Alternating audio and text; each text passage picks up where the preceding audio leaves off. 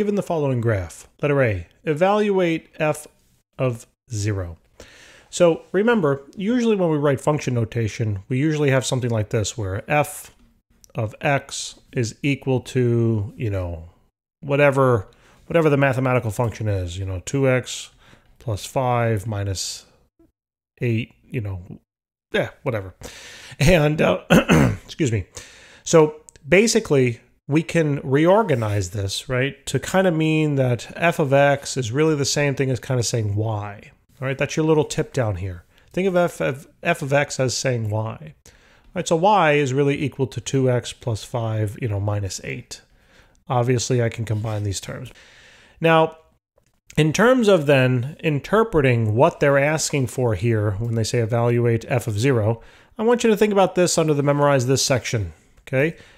You want to consider when they ask you to evaluate f of 0 as find the value of y when x is 0, right? Remember what goes in this bracket or in these parentheses, x, right? So they're telling you what x is here. They're telling you x is 0. So basically all we have to do here for letter A is going to be to plug 0 in for x, right? If in terms of my equation, so this would be 2 times 0 plus 5, plus 5 minus 8, right? And obviously we would get a value here. Now this is not the answer, but I'm just giving you an example algebraically. The answer here would be -3. Okay, that is not the answer though for the question, all right? But if you had to plug it into in terms of a actual algebraic equation, this is how you would do it. In terms of the graph, it's the same idea, right? Find where x is 0. So where is x 0? Well, right here at the origin, right? X is 0 at the origin. And this whole vertical line down the origin represents where x is equal to 0. Okay, this vertical line is where x is equal to 0. And find the location in which this vertical line at x is equal to 0 intersects your graph.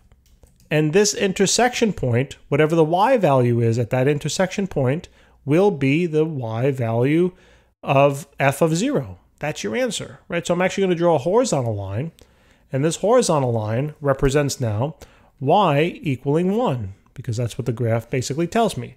So right here, when x is 0, y is 1, okay? So to answer letter A, all right, and I'm actually just going to erase all this because I don't want you to get confused with the work. I'm just giving you an example, all right? So so for letter A here, f of 0 is then equal to 1, okay? That would be the answer. This is the y value, 1. So then for let's take a look at now letter B. So letter B here is now going to be solve for f of x equal to -3. So in terms of how to interpret that, look at the bottom. I want you to reinterpret solve for f of x equaling 3 as find the value of x when y is equal to -3. Okay? So I realize I didn't need a parenthesis down here, or a quotation actually. Hold on one second. Why isn't it letting me? There we go.